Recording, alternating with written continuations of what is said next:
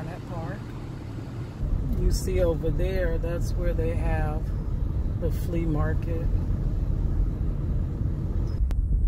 Okay, I think we're getting up to the park. Turn it that way. Barnett Park. Now this park has been remodeled since I used to come as a child.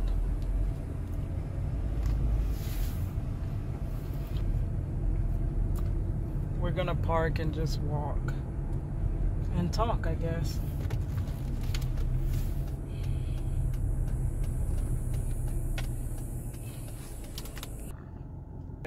Before we get to talking, I'm gonna go to the restaurant. I will be right back. So here's the little bathroom here. I'll meet you guys when I come out. Okay guys, so we are out at the park, Barnett Park. One thing that you probably already know, or if you didn't know, you probably figured out, is that me myself, my family as well, but me myself, we love to be outside. We're outside type. For me, I don't know if it's because I'm an artist or what, but outside just centers. See, here's the recreation and gymnasium. See, it's a big facility. This park is one that I used to come to with my sister. My sister that just passed. My mother also used to love to come here. Let me go ahead and walk towards the park. I just was showing you this. I think they have a gym inside, like you can actually join the membership and all of that stuff. But let's go ahead to the park so I can walk and talk with you guys. Okay guys, so I'm not quite sure what time this park closes, but let's just walk and talk for a while. Been a long time since I've been here. Anyway, what am I up to today? Just kind of been at the house with the family and stuff. Different type of feeling around the house. Well, they got a lake here. Lakes always low-key make me nervous though. They're beautiful. But in Florida, you know, you have to be careful around lakes because it can always be gators and snakes. Ugh, can't stand snakes. Or gators either, but I don't just see gators everywhere I go. But I've seen a lot of snakes before. Yeah, so anyways, just trying to walk and clear my mind. For me, one of the things that I love to do is walk and be in nature. They got some type of tennis court or something over there. This park has really been upgraded and worked on. Anyways, when I did the little, well, it hasn't come yet, but it'll be coming soon. I did a video where me and the kids went out to 3 different parks in one day. Yes, I was tired from that. Oh wow, they put a little splash area. I definitely got to bring the kids here. They got a splash area. I remember when they first built that thing. That's cool. I'm gonna bring the kids there. I don't know when, maybe tomorrow. They were trying to work my nerves today. But anyway, let's go walking. I remember when they first built that splash thing, Marcello had been working on a book, a novel series called No Turning Back. It's been a long time in the working for this one. I did do some type of advertisement for it when I was in school for graphic design. But it has been a challenge trying to get the, book typed up. By me having carpal tunnel, really challenging. Get the book typed up and then also trying to get it out and published so that, But I remember sitting right over there at the little splash area that they have there when I was first reading his book, when he first had finished it and sent it to me. We're gonna head over this bridge here if we can. See, kids having fun. I definitely need to bring the kids here. I love to see kids have fun. It makes you think about when you're, you know, back to your childhood. When you're a child having fun, it's like all those cares and things, the worries and stuff of the world, they don't really bother you when you're just having fun as a kid. Ooh, Jesus. Are common in this area. They could be dangerous and should not be approached, frightened, or fed. Please give them respect. Oh, Jesus. Maybe I don't want to go over there. I want to cross that lake, but I don't. Girl, y'all got me scared. That notice just scared the heck out of me. I wonder, can I drive around there? Are you able to drive to the other side? Oh, God. Talking about some snakes and gators are common. I don't know about that. How can I get around? Okay, we're going to try to get in the car and see, can we drive around? Y'all, please don't laugh at me. But I love to see kids have fun because it's like, I don't know. It's just a better time in your life. That's the best time in your life. Most people, their childhood. Or you remember just playing pretend. And that brings me to when me and my sister, when we were kids, we used to play and pretend. I do have a Draw My Life series where I introduced myself to YouTube, reintroduced myself because I had been on YouTube for a long time. And then I ended up going back to YouTube in 2020 during the shutdown. And I released that Draw My Life series. And I talked about how we came from Florida to Chicago. And I didn't know that I had a sister. It wasn't until I was 6 or so, I don't even know, when my mother one day was saying that your sister is coming to live with us. And I'm like, sister? Like, are you pregnant? Not knowing that my mother, she wasn't pregnant, but I met my older sister that I never knew. And she came to stay with us. She was so beautiful. Like, that's one of the one things that you remember about her, that her beauty. She sort of looked like Left Eye. Like when you put her picture and Left Eye right together, she looked just like Left Eye. Matter of fact, I do remember when y'all remember when Left Eye had burnt down the guy's house, Rising. When she had burnt down his house, my mother was like, there's this girl on TV that looks just like, my sister name is Shara, that looks just like Shara that burnt down somebody's house. Do you know who she is? And that's when they kept calling her Lopez. But back then, I didn't know, you know, oh, this is so beautiful. I didn't know the trees and stuff there. I did not know. Oh, that's a baseball field. Wow. I did not know that last name was Lopez because, of course, y'all know we knew her by Left Eye. All right. So, that's how she looked. She was so pretty. She had pretty smooth skin, about the same complexion as Left Eye. She had beautiful hair. It was long at one point. She had the long ponytails, girl. They could never get my hair to grow, so I didn't have the cute long ponytails. I had the little pigtails that be on top of my head. If I could find a picture of us, I'll put that in the description box. But yeah, she was so beautiful. And y'all know I went through my ugly duckling stages, which I'm probably back in one.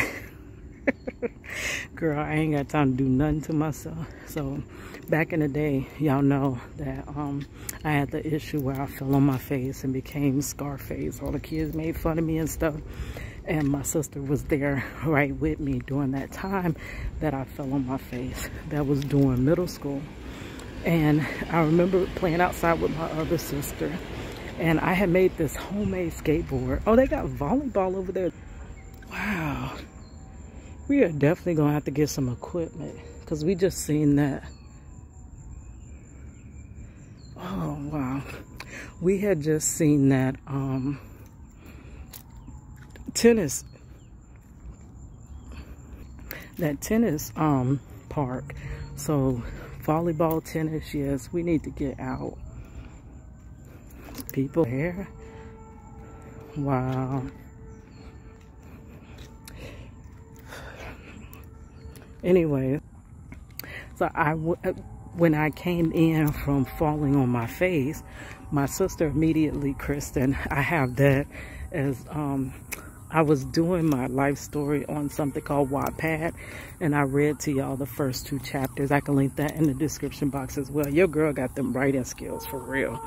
For real. So I had wrote the first 2 stories of that, chapters of my life back then. And in it, I just tell the story of how I became Scarface, whatever. That really affected my life. There's ain't nobody over there playing. Juju and the kids, they sure would have been tearing that playground up. But I had told that story about how I became Scarface. It's the time that I was being bullied. Like, I did not want to go to school. I hated school. Oh my gosh. But I think also during this time, it made me a better person. It made me a person that sees past the outward appearance of people. It made me a person that sees people for who they really are. Made me a less judgmental person. It made me, it's so many different things that it did. It had good and bad to it. And it made me a person that really truly just doesn't care how other people feel about me, which I think I had to have learned that, because if I had really cared what people thought about me, I could not do the things that I do, like as far as fighting for justice, or even like my crazy hair pieces. If I truly really cared how people felt and thought about me, there would be no way for me to be out and that bold and doing stuff like that. And then with fighting for prison reform, you know what I mean? Like, you have to be, most people are thinking about other people's feelings, or, oh, are they going to think that I feel this the right way, or the correct, or the political way, or, you know, politically correct way, whatever, girl. I feel how I feel. If you don't feel how I feel, that's fine, because we're not all meant to feel the same way. We were not all made from the same mold. So how could we all feel the same freaking goddamn way? But, oh, there's a stadium over there. Wow. But yeah, that molded a lot in my life. But I remember after falling on my face that day, and I felt like I looked like a freaking monster. Sister, my beautiful sister, that I always wanted to be like, that I wanted to wear my hair like, that everyone was popular, everybody loved her. She told me, Keita, you're still beautiful. That scar does not define you. And that also reminds me of another very pivotal moment in my life. When I had money, which I don't know, I grew up in the church. And the thing is that my mother was a Sunday school teacher. My parents, they were really like active in the church. And when your parents are like pillars in the church, everything that their children do kind of reflects on them. So the thing is, when my child came, and basically out of wedlock, you know, y'all know that story, I kind of stopped going to church. I was like, no, I'm not going to church, because basically I did the wrong thing. They got a whole nother playground over there. God, they got everything. Okay, sorry guys, I had a question with y'all and didn't know that the recording had stopped. Anyway, so when your parents are like pillars in the church or whatever, they kind of overjudge the children.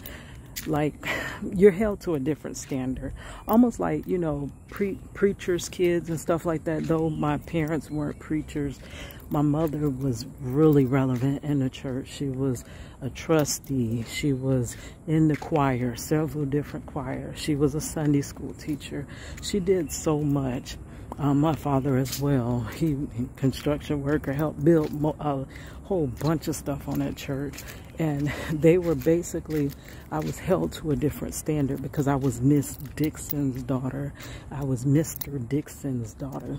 And basically, you know, you're held to a different standard. So here I am, pregnant out of wedlock. And it was just this veil of shame that was over me. So I had kind of stopped going to church or whatever because I didn't want that. Hey, maybe I could go sit over there. That bench is open now to sit over by the lake. Girl, I'm kind of scared, low-key. Something crawl up out that lake real quick. Ooh, I probably can't even run that fast no more. Anyway, so I talked to my sister and she was like, Kita, you're not the first young girl to have a baby out of wedlock. And most likely, beautiful flowers and stuff, trees. She's like, most likely, Kita, you are not going to be the last. So after speaking to her, I held my head up, I gained my confidence, and I went back to church. And yes, I'm sure many people were talking about me behind my back. Oh, there go Miss Dixon's daughter, and she got pregnant out of that, blah, blah, blah. Then a baby daddy up in prison and all that other stuff. But you know what? I went back and I didn't care what they had to say about it. And that was because of, you know, the talk that my sister had with me, basically. Okay, so fast forward to, so my sister ended up leaving in not 2006, in 1996, and she moved back to Chicago after her graduation. In 2003, she came here. 2003, I would have been 21 going on 22, which would have made my daughter about 1 going on 2, and then my sister, so she was 5 years older than me. If I was 21 going on 22, oh shoot, she was going on 27. Yeah, so I remember that when she came down here to visit. I think the cha-cha slide had first came out. Girl, do you know, here go this lake. Ooh, beautiful from afar. So we gonna sit on that bench right there, and we gonna hope don't nothing come up out that lake. Yeah, I'm a scaredy cat. Whew. But it is beautiful. Okay, so the thing was that she came down here to visit my dad, and basically, oh yeah, I was telling you about the cha-cha slide had just came out, and you could tell, I knew when I heard that song that it was a Chicago song, because basically, you know, Chicago has a different type of musical flow than other places, and you could just tell the whole vibe of that song was from Chicago. I remember that video being out, and I remember my sister, oh no, these gnats are all over my face. So I remember my sister coming here and like, hey, y'all know how to do the cha-cha slide and this and that. So I could just see her doing that. Like, she loved that cha-cha slide. And then she had a daughter. She had a young daughter with her. I think her daughter would have been, so she's about the age of my little sisters. Which, girl, I forget how old they is. I have to do math and all that to figure out how old everybody is. Because, okay, so there goes a bird.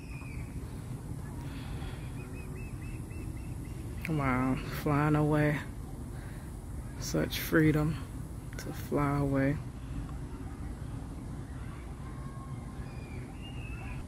Okay, so if I'm about 15 years older than one of my little sisters, and I am 17 years older than the other, so I'm 41. Oh, I'm trying to do this math fast, y'all. 41. So 31 would be 10 years. 25. So she's probably about 25, 26 now, girl, which would make, I don't know, whatever. So she had a young daughter with her. And I remember around that time, she would always have her daughter dance to Double Dutch Bus. I don't know. That was one of her favorite songs. Okay, so around that time, y'all know Missy Elliott had remade Double Dutch Bus. So I remember she would have her daughter get up and do, oh, come on now, you gotta do it. You know how when your kids do something cute, you gotta have them do it for everybody. Okay, so anyways, look like it's gonna rain. I'm trying to get a nice pretty view as I tell the story, and I'm trying to keep my hand from hurting because of that carpal tunnel. But anyways, I remember that, and she came down here, and at the end of the trip down here, I think they went to, you know, the regular stuff, going to Disney, going to whatever attractions they have. We have a lot going on here in Orlando, and we got way more than we used to have. Like, Orlando done changed so much. But she came down here, and at the end of the trip, she was telling my dad that she had some, you know, not so good news. And that's when we found out that she had MS. 27 years old. Beautiful young lady. Beautiful, beautiful, beautiful. Okay, so the conversation she had with me was that, you know, it's going to be okay because she's on different medications that's going to slow the process or progress of it, and she's going to be fine, you know. Yeah, she's going to be fine. That was 2003. In 2009, she came down here to live with us. 2009, she decided she was moving here. She by then was in a wheelchair, but she could stand up. She could stand up out her wheelchair, like, and she would like stand in front of the stove. And I do remember her wanting to cook for us, so she made some spaghetti. And y'all know I don't know zilch about cooking because I never had to cook. Every time my mama would try to teach me how to cook, I would exit left to the nearest, you know, exit, and I was more interested. It was just, I was more interested in art, like cutting up something or creating something. And then when I got older, it became doing different hairstyles. I never caught on to freaking cooking, I guess just because it was never a interest of mine. So my time is gonna be out soon, so I'm gonna have to wrap this up. Anyways, yeah, the beautiful lake again. See how serene it just looks. Peaceful. It's like my sister now. She's at peace. At peace. Oh. Anyways, record that going into Barnett Park. All right. So we're gonna go back to the splash area. It's a little area where the kids can have a little bit of fun on this hot summer day. Y'all want to see the BMX bikes? And they got some that you can sit on. Yeah, and watch them. You might can get, I don't know, do they let other people ride their bikes on there? Or just only the BMX bikers? They just let them ride? No, but they might let regular people ride their bikes. I can't ride heels. You can't? I thought it was fun. Oh, but not big heels because it's already Isaiah could try to ride his skateboard on it, but I don't think you can ride the skateboard on dirt. Okay, let's let Juju go change. Come on, little Juju, go to the potty and change. You needed all it. You didn't need your towel and stuff. Okay, come on, go and change real quick. Okay, come on. Let's go, guys. Okay, come on.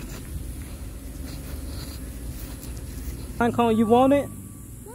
We used to pick up pine cones when we were kids. Okay.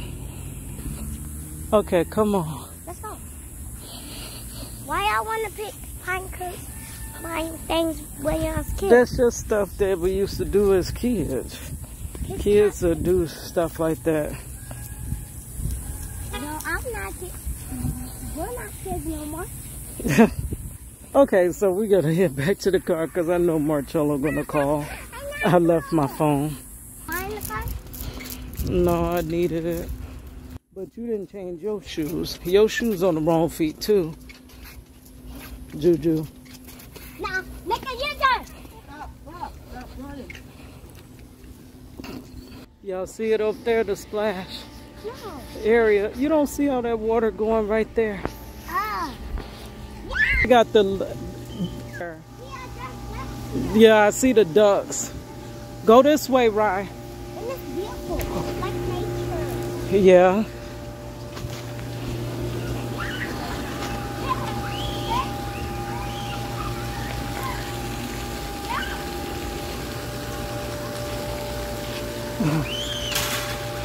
He almost let her get slammed in the thing. Somebody using that table. Look at them. These kitties playing, having fun.